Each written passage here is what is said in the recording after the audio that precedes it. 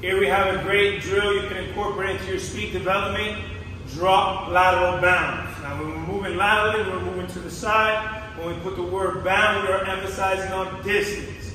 On a drop, lateral bound, you want to maintain one foot in the air at all times, really emphasizing the extension portion and the absorption portion and sticking. Okay, so you will face towards one way, your outside leg will be up, you will drop and extend and bound. Right? Drop, lateral bound, switch your legs, switch legs, switch legs, and go. So drop, push and extend. Just like that, absorbing, pushing, extending, get your rhythm, feel the stick, and continue that movement.